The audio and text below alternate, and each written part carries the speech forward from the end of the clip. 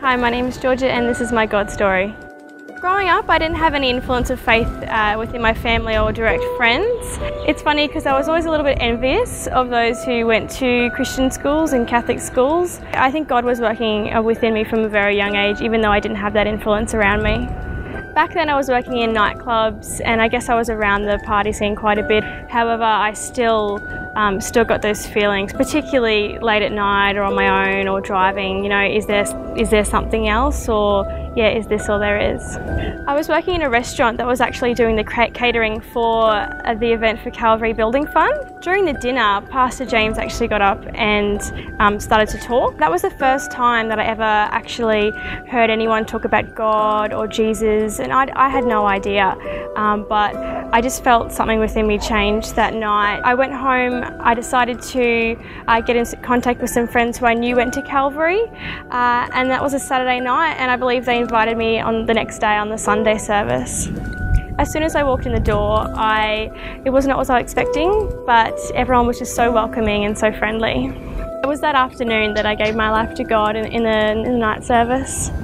Within church was fantastic, but I felt for the next, say, 18 months that I really felt I was nearly almost living two lives.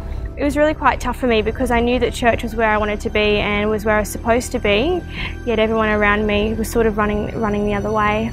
So I was serving one night for Red Frogs ministry, and I was out there and I was seeing some young girls drinking and young girls struggling. And when I went home that night, it sort of put it into perspective for me of that's still the struggle that I was going through. I was seeing through them and I was seeing the heart, and I still saw their struggle because I was going through that as well. I felt really unworthy of the grace that God had for me and the life that He had for me.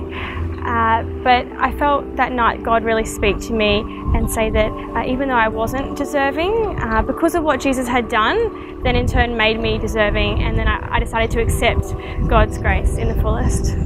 The next day at church, I decided to completely jump in both feet and give my life to God and actively seek Him. When I had that revelation, I knew that I had to make some serious changes. I decided to move out of my home, get a new circle of friends while still staying in contact with everyone. I decided to get a new job, get out of that sort of culture that I'd been around. I've decided to enroll in leadership college as well. It was very hard the second time around, but I knew that I had to give it everything I've got, and I knew what I had, and I'd walked away from God the first time, and I wasn't about to do that again. I really feel that serving in church and going to college has really given me a confidence to be a person of influence in my life, both in and outside of the church as well. Since giving my life to God, I don't feel like all my problems have disappeared. However, I do feel like He's given me a strength to be able to face them, and the sense that I'm not alone in my walk as well. Everyone can have a God story, and that was mine.